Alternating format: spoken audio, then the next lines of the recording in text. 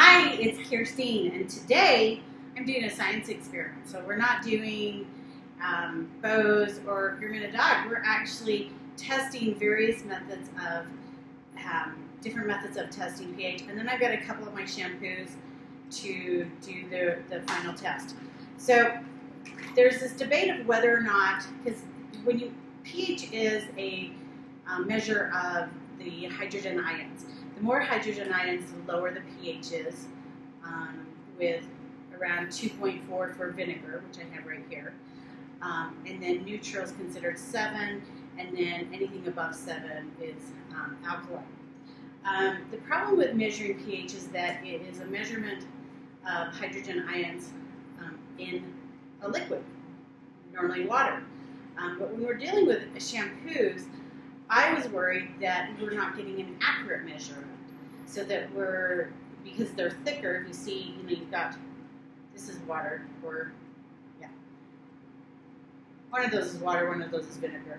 I think that's maybe the water, or maybe that. We'll find out when we measure them. But I'm worried that with the thicker solutions, we're not getting an accurate testing when we're doing some of the simpler pH testing, which if you look like, so I've got 3 different types of pH testing. So I've got the strips I actually got at Petco for aquariums, and this is a 5-in-1 because they didn't just have a pH one. So test pH, alkalinity, water hardness, nitrates, nitrites. We don't care about the nitrates or nitrites or anything else other than the pH. So we've got this little strip that we're going to try. And then I bought this little cheap digital, this is about 20 bucks that I got on Amazon. So we're going to test how accurate that is. And then I got this more expensive digital digital pH tester that was actually recommended for use for testing shampoos. So this is a little more expensive. I think it was about $83 on Amazon. So I have calibrated them so that they should all, so I've calibrated these two to make sure they're accurate. So calibration means that I stuck it in a solution of 4 pH, and then I hit the button and it's like, okay, that's 4, so then we can go from there. So those are calibrated. This is not calibrated. Basically with the strips, you dip them in and then you check the results and you compare the color to anything here. So that's the vinegar. So we're going to start out with, this is called pure water. And so it's actually something my dad brought home from he's a chemist, and so he brought this home from his laboratory. So this is extra special water. Pure water has nothing in it, so it's purer than, deionized water or even reverse osmosis water. So we're going to test this, and he said the pH of this can actually vary depending on, I think he said, how much carbon dioxide or something is in the air. So we're going to test this. And we are going to wait, so it's 2 to 3 times, okay. Then we are going to hold facing up, 25 seconds. Okay, we're going to let that change. In fact, we're going to get 25 seconds going here. Well, we're going to do 1 minute, because I can't do 25 seconds. Okay, so we're going to test, now we're going to do the cheap one. So we're turning this on. This should be calibrated already, and we're going to submerge this and swish it around for 30 seconds. So while this is swishing, and that is changing color, and you'll notice the interesting thing is that this water has no nitrates, nitrites, which it shouldn't have, so that's a good thing. The total alkalinity and the pH. So, okay, so I should be able to read this, and it is saying that the pH is, total alkalinity is 0. I don't know that. And then it should be 7.0. Problem with these are you've got this little color that you're comparing it to this bottle, and it's really hard to tell the difference. So I'm guessing it's about right there, which is 7.0. And my really expensive one, well, no, this is my cheaper one. saying it's 10.9. Clearly that's not accurate. So I have had a little bit, since I've had this, I have had a little bit of problems getting this one to work. So I don't think the $20 digital pH is very accurate.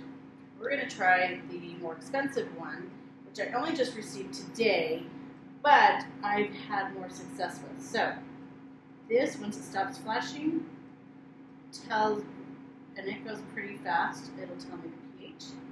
And it is saying the pH is 7.39. So according to the strip I got 7, this one told me it was 11. And so this one's 7.39. Now let's do, so that was kind of a control test. So now let's do the vinegar, because vinegar should be 2.4.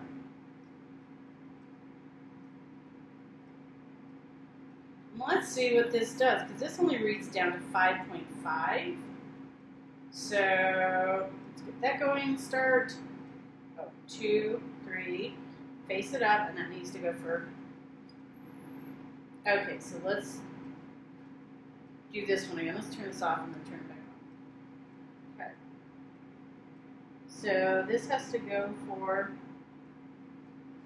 30 seconds. Twirl it around.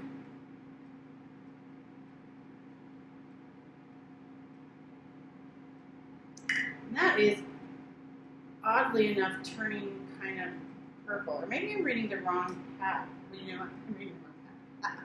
Okay, so this one, oh no, I was reading the right one. So, this one is saying 5.5. So, of course, that's the lowest it's going. The cheapo thermometer is saying 10. I'm thinking we can just go ahead and get rid of the cheapo one because it's not functioning. Okay, so we're going to see what this one says. And this is just kind of make sure that it's showing as accurate.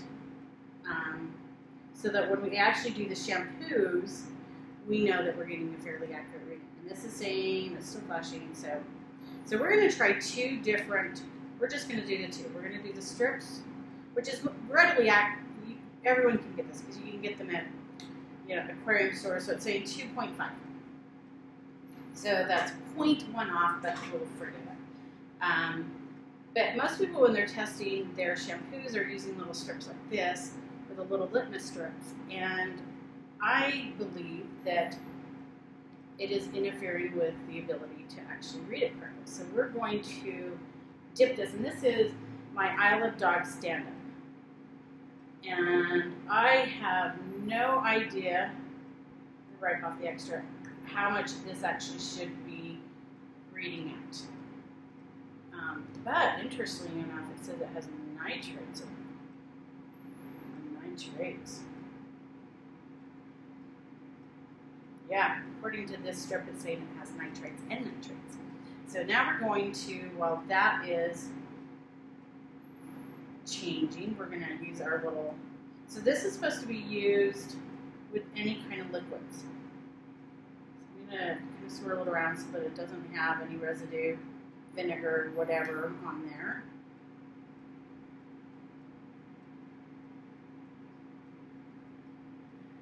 And let's see what it comes up with. So,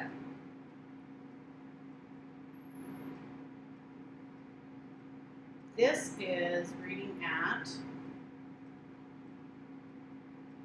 7.0. So this is saying it's 7.0. And this is still calculated. Oh, there we go. And this one is saying it is 7.5. So that is, just making sure that's water. Isle of Dogs stand-up is a 7.5. And we know that dogs and cats, they have more of a base pH. Humans have 5.5 pH. Our skin is that way. And dogs and cats are more of a 7. So that's actually pretty accurate. And these little strips are pretty accurate too. So let me rinse that off. Make sure we don't have any shampoo at all. Or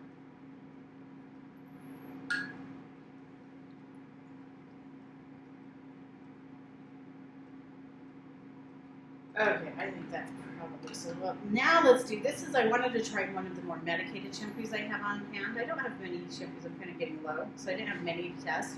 But I'm wanting to do this to see if they are accurate. If when we are testing, if we can actually trust when we're getting results, if that is really what it is. Okay, so let's get another strip. And this strip, this shampoo is yellow, so that'll be interesting. And it right away is going towards the nitrates.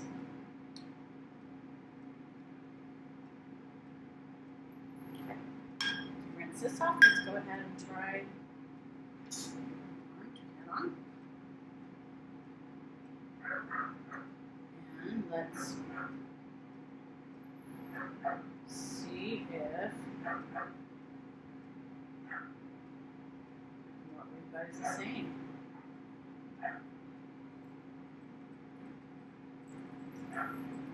So we've already discovered that these aren't very accurate at lower pHs. This isn't actually changing any color, and the lowest these strips can read is 5.5. And it's stabilized at 4.9. So we see more of a medicated shampoo is more acid.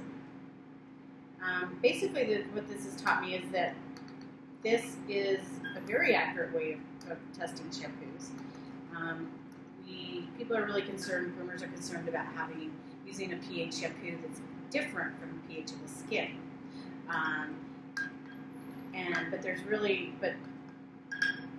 But the pH of the shampoo can actually be different and used as part of the medicating process, where you something that's more acid or something that's going to be higher cleansing is going to be something more alkaline.